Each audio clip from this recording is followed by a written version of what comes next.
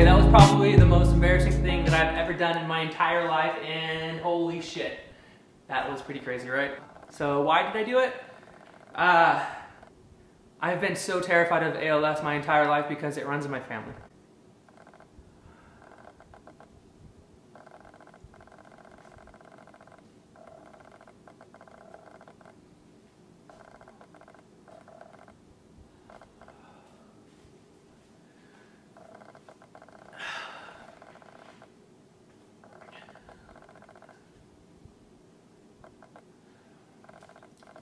ALS runs in my family. My grandmother had it. She was a second mother to me. My mother was diagnosed when I was in high school, and 5 months ago I was diagnosed at 26 years old. ALS is so fucking scary. You have no idea.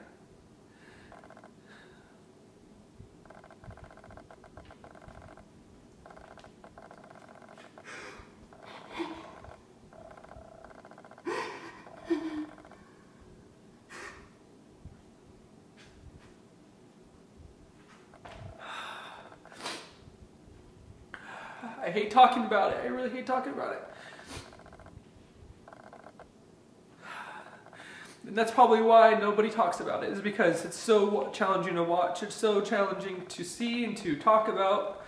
Nobody wants to see a depressing person that's dying, that has 2 to 5 years to live. They don't want to talk about it. They don't want their day ruined.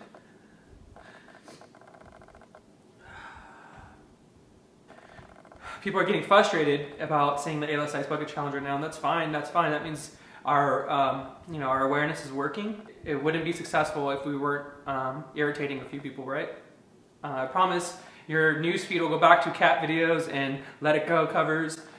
But right now, the ALS community has the main spotlight, and for once in my entire life, I've seen it in the forefront.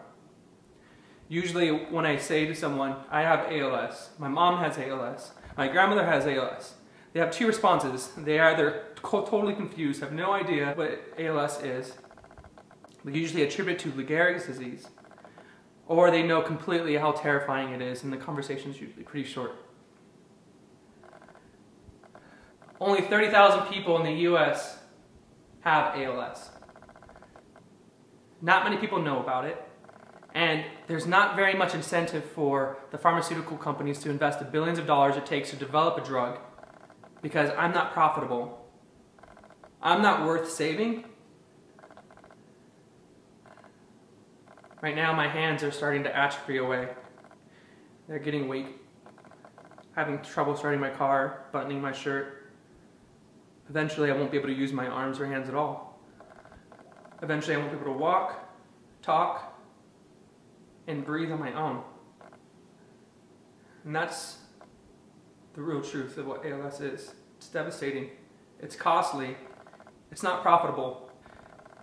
This video is all over the place with emotions, and I'm, I apologize for my rant and for my tears, but if I simply dump ice on my head, I don't think you're really gonna get the point. And so I thank you for sharing this video in advance. This is the first successful advocacy we've ever really had, and I am so grateful. You have no idea how every single challenge makes me feel, lifts my spirits, lifts every single ALS patient's spirits.